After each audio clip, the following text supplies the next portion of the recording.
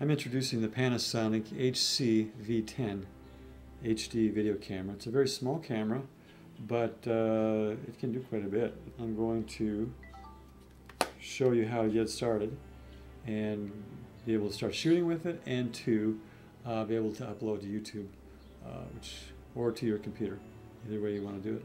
Okay, so we're going to have it shut like it normally is. You take the camera out and you open it up to this area, and as you can see, there's two buttons.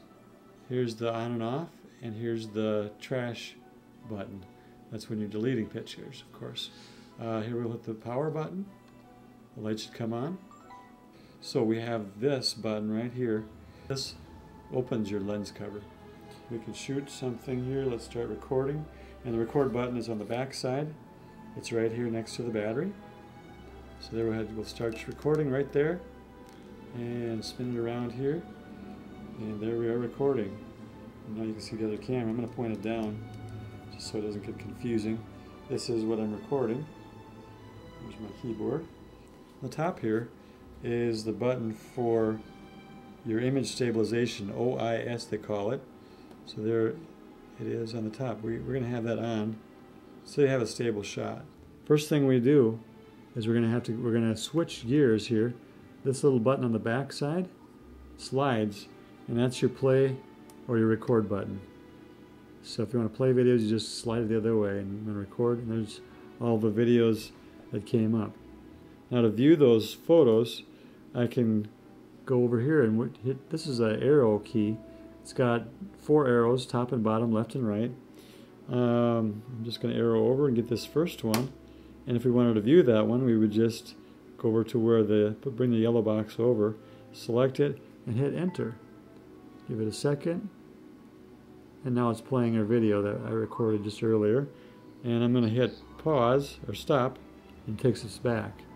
And if you can see in the bottom right corner, back when I was playing, there was a diagram of what this 4-button does, 4-arrow key does. It actually, I'm not showing you real well. This 4-arrow keys is demonstrated in the bottom right corner when we're playing. I'll show you that again. I'm going to hit enter, and now see it popped up on the right there. And it's got, like, right over here, it's got little arrows, keys. It shows you what it means. I can hit pause, which is the upper one, and now if you look at it, the top of this arrow is blinking yellow and means that you're paused it. You can also hit backwards, reverse, and forwards, and then down is actually stop. So that's pretty simple that way. If you want to go back to recording, then all you do is you go back and hit this button again, and you're back to recording. Give it a second. Then we're back to recording again. So we can go and shoot something, and we can check it out and come back, go back and forth pretty easy by using this button back here above the battery. If you want more storage, you'll need to get more SD cards, but make sure they're the fast speed, the higher speed that is for video. So if you want to use this video camera for just photos, you just push this button. That'll take a picture, and then it's saved the same way, and it'll show up in your menu as you look through it, like I showed you with the videos.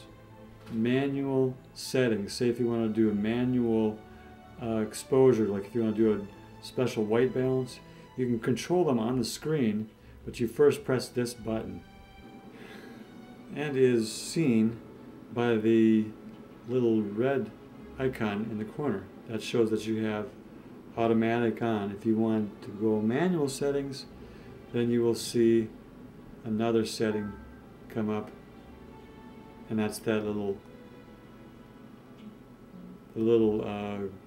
up, down, left, and right symbol that's got different symbols on it. It's so tiny that you can't read.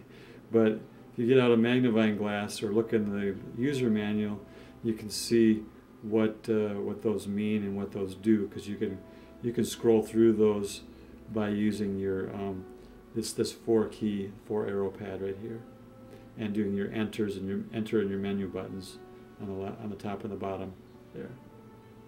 At the beginning, you'll want to keep it in automatic mode so that it's simpler to use. And for most things, most cases, you won't have any reason to have any type of manual adjustments. And if you do want to save battery power, make sure you turn off the image stabilization, which is the last button on the back right here. Image stabilization uses up battery power, so you might want to turn that off if you're getting close to the end of your battery. Also remember the taking photos, just like that. First you turn this button to view your photos and videos.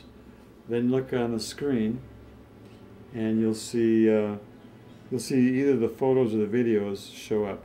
If you look on the left hand side, it says all, and all means all of whatever you're looking at. But if you go, so I'm going to go arrow over and arrow, see how I arrowed over from the photos and then to this bar on the right? Now I'm over on this side where it says all, and I can go all or I can go down to this one, which will give me a choice. I hit enter, and that gives me a choice of different video formats that I want to view, or at the bottom it says picture. If I want to view picture, then I hit enter, and that brings me back to my picture screen if I hit menu. And these are all my photos. I'm going to the left all the way over to this little menu that shows all, and then it's got a shot of the video camera, or it's got a picture view of pictures. And let's go to the pictures and hit that, and that actually will show a slideshow. And the slideshow is if you want to show it on TV and you want to just go play each one a few seconds. It gives you the interval size, and you can play a fun slideshow with all your photos. And if you play the slideshow, it actually plays some music with it, and which is kind of surprising, but it will actually play music with your slides. And I think you can turn that on and off. Here's some I took of Upperly Lake. Can't believe this, it's got music with it. Deleting photos or videos. You've got to be in the play mode to the left. And then you can hit your little garbage button right over here. And don't worry about that. The little garbage can is not a scary thing. It's just, it gives you choices. They're popped up on the screen.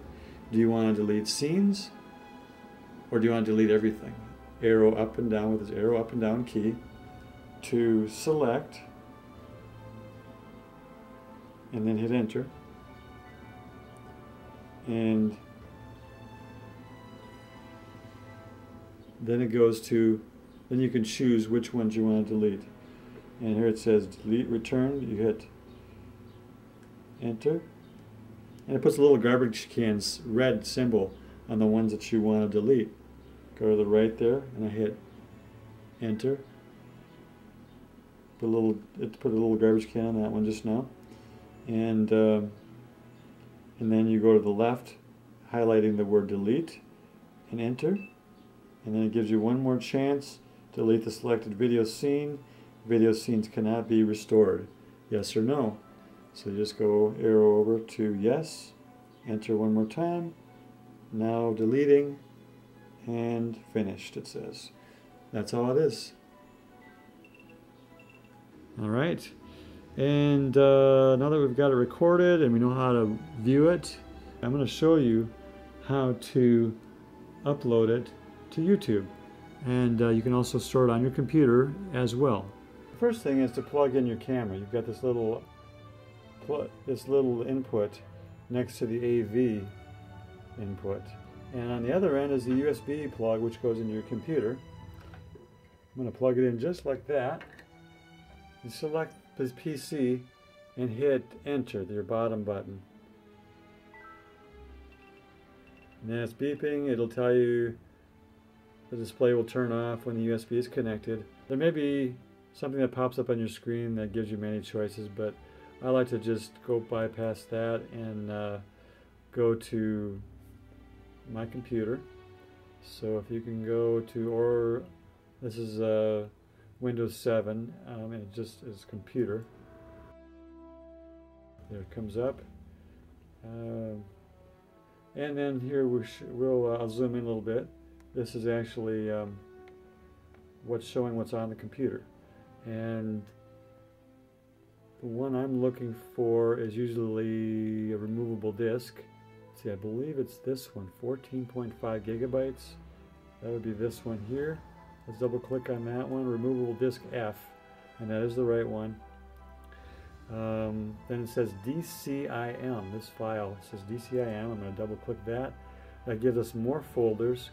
101 CD PFQ through 108, and that's got another list of numbers, letters.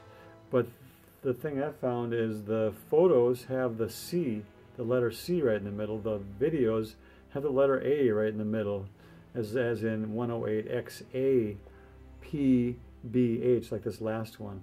So I'm just going to click on the last one, and those show that they are MP4 videos.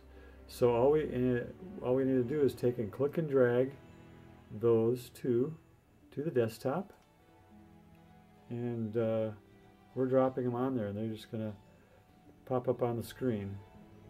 They're just going to be transferred now to the computer.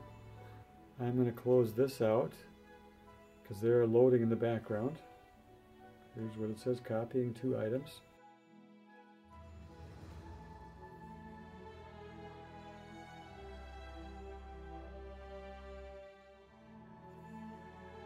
Okay, alright, so those I dropped on the desktop. I clicked and dragged and put them on the desktop. Now they are on the computer, they're on the hard drive. I could put them into a folder, I probably should, but for now, for just showing this quickly to get them on YouTube, I'll show you how to do that. And if you don't have to do any editing or anything like that, all we have to do is go bring up our browser, and I've got something else on there, but let's go to YouTube. I'm going to my channel. And that's usually up here in the upper right corner. You have choices, and you say, here's my name in the upper right corner, and this is where I'm clicking in on my channel. Okay, so we're on my channel, and a little bit over to the left, it says upload. So let's click on upload, and right away it says, gives me a lot of different options on those little boxes to the right of the screen, but in this big screen on the left, it's got a big arrow, and it says select files to upload. So I go over the top of that, and you can select files, or you can drag and drop those files. It's real easy to just go up here. I'm going to zoom out. Right here, see about on the top of the screen, I am actually going to just click and drag from my desktop right under this icon here, this red icon, blop, and drop right there. And now, as you can see, it's starting to load it onto YouTube. It's that easy. You just have to fill out those title and description, and if you want to put some tags in there so people can find it, you can do all those kinds of things. And then when you get done, you can say you've made some changes up here, you can go down to the lower right corner and save changes, and that's how you load it to YouTube.